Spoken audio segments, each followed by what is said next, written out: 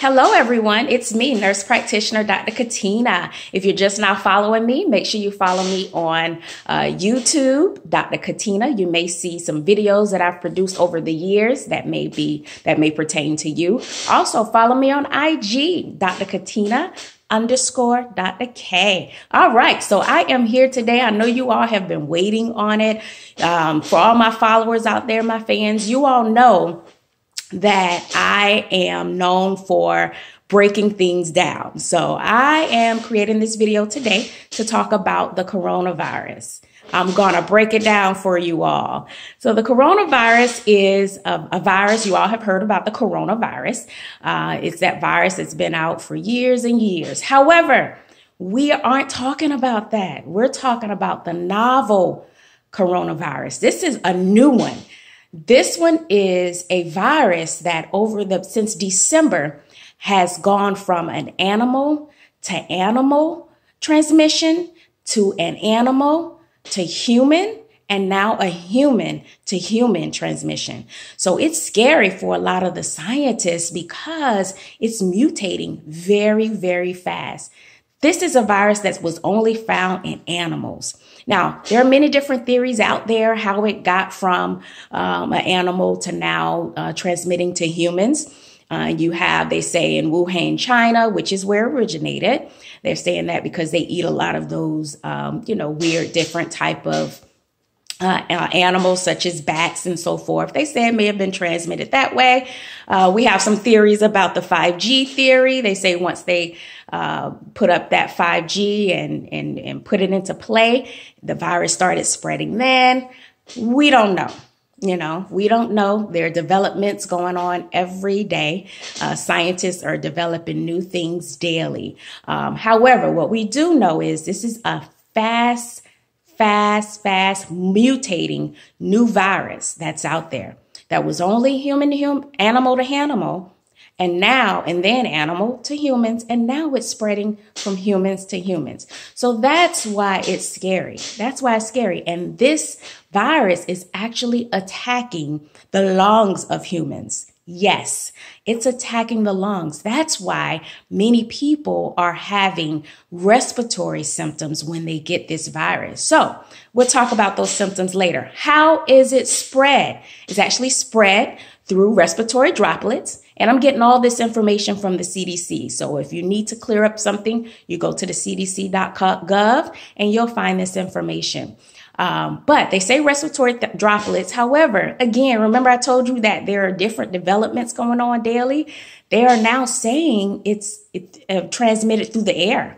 Yes, that means that when someone cough or sneeze, it just disperses throughout the air. And they're saying it kind of lays around in the air for about 3 hours. So again, it's different research going on, but we know that it's transmitted through respiratory droplets and also through aerosol, through the air. All right. So some of the signs and symptoms, you have your mild to severe respiratory illness, such as like fever, cough, and difficulty breathing. So I work in urgent care, and I have a lot of patients that are coming in with body aches, sore throat. They do have the cough and the fever.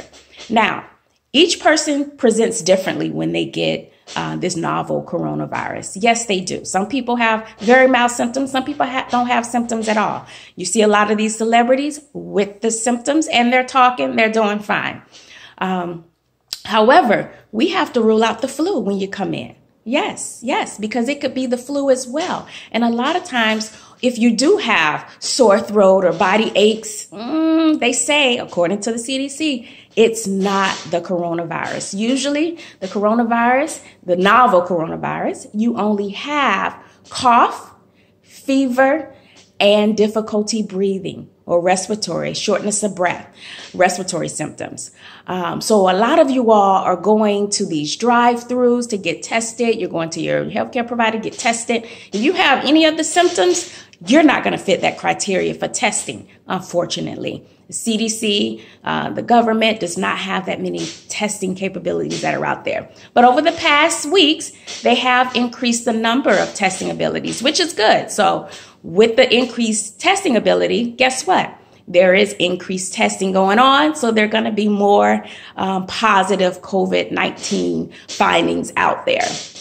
Now, if you think that you've been exposed to someone who has COVID, you want to make sure that you actually get tested. But don't go get tested right away. You have to quarantine yourself, and it has to be between 2 to 14 days. That's when the actual, they tell you to quarantine yourself for 14 days, but symptoms may not occur until 2 to 14 days of exposure after exposure to the novel coronavirus. So don't go right away the day after to get tested. It's not going to show up. You have to quarantine yourself, be careful, stay indoors, and you'll go get tested. But that's only if you were exposed. All right, so 2 to 14 days after exposure. That's why they tell you all, because you may or may not get it, especially my healthcare providers who are doing what they're supposed to do. They have their gowns on, personal protective equipment on.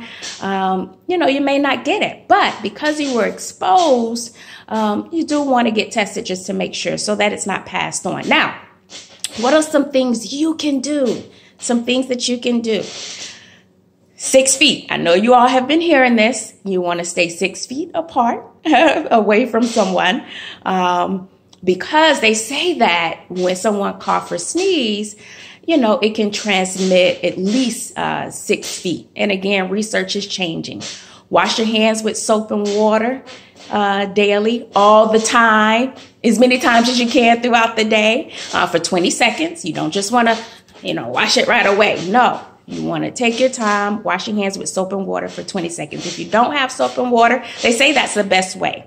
However, if you don't have soap and water, you do want to use hand sanitizer, but the hand sanitizer has to have at least 60% of alcohol in it.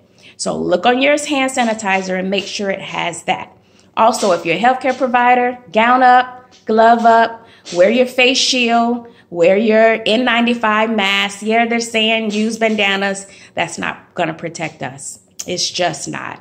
So hopefully, they have something better regarding this N95, this bandana mess that they have going on, because we have to be protected. We're actually on the front line as healthcare providers.